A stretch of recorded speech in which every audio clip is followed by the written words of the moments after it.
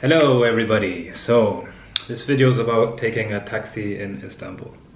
I know I've said before that in my previous travel videos don't take taxis and stuff, but this is a video if you want to take taxis. And to be honest, the situation has improved with taxis. I believe this is because of a complaint number. So whenever a taxi driver does something wrong, that people will complain about them and they get their licenses removed. So firstly, I would suggest using the app called Taxi. So Uber is banned completely now in Turkey, so you can't really use Uber. But Taxi actually working really good. There's taxis there everywhere. And yeah, just choose where you want to go, stop, and it's a lot of a safer way because you can see the route and you can leave reviews to the drivers, so they generally don't want to rip you off.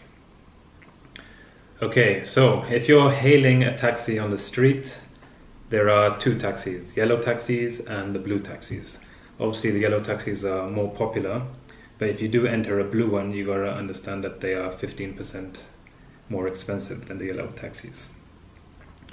So when you're hailing down one or even back taxi, obviously check the route where you're going so you don't go the wrong way, and look at the meter at all times and make sure you have the correct change with you. Because like I mentioned in the scam video, that sometimes they swap it and they say, oh no, this is a fake note and stuff like that. So yeah, like I said, I know I said don't ever take taxis, but I know as a tourist sometimes you just want to save time, and to be honest it's not that expensive taking taxis here. But public transportation is good, yeah, so that's about it. Thanks for watching.